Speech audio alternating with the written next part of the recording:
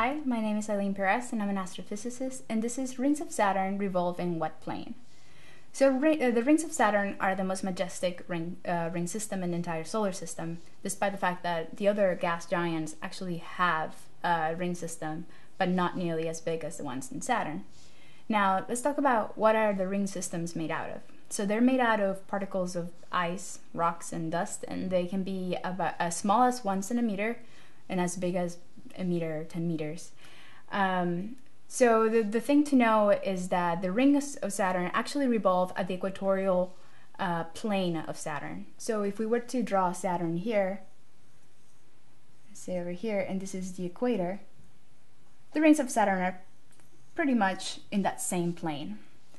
Now, compared to the orbital plane of Saturn, they are tilted, because Saturn is tilted by 26.7 degrees from the orbital plane.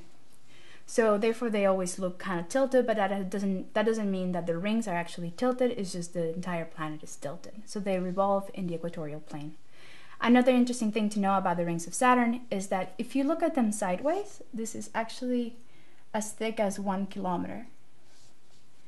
And when you look at them from the top view, the inner radius here is about 69,000 kilometers, and they can extend the outer to 213,000 kilometers.